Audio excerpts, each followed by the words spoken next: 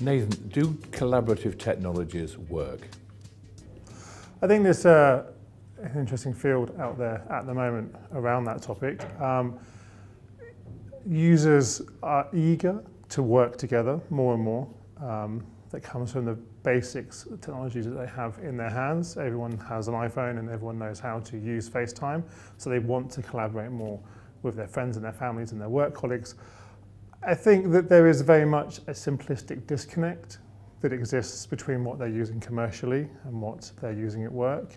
The products need to have that one-touch element, and once they do, yeah, we'll see a real change. Should the business environment, a collaborative business environment, work in a more similar way to personal technologies? That clearly, we talked a lot about Skype for business today. I mean, are people thinking that's a personal product, or are they thinking of it as a pro AV type of environment?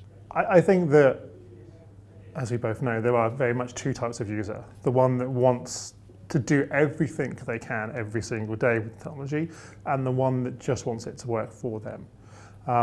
Those users, I would suspect, are very much in the majority. So with that in mind, having a more commercial, domestic product, simplistic offering would definitely help.